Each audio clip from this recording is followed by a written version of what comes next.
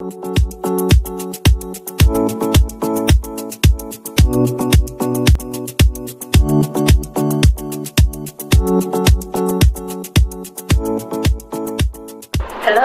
today let me introduce a new product.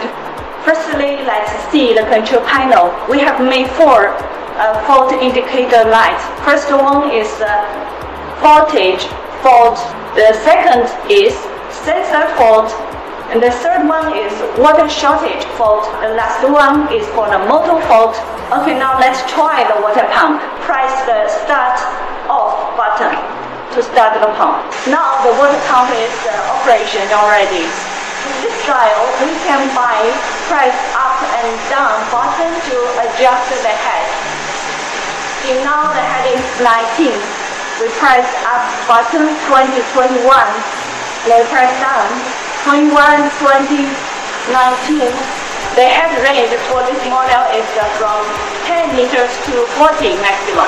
Repeatedly press the setting button. We can also check the other operation status like power, voltage, frequency, etc. Okay. And sometimes maybe the water pump already working very steadily at the figures you needed to avoid any you press the button by mistake. We need to lock the switch. How to do it? We can press the two buttons together, up and down together for a few seconds. Okay. Now all the light is off, only the lock screen on. This means this pump already in the status of lock screen. Okay.